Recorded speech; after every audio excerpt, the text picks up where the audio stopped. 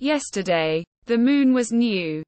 But on January 9, early morning rises around planet Earth were treated to the sight of an old moon, low in the east as the sky grew bright before dawn.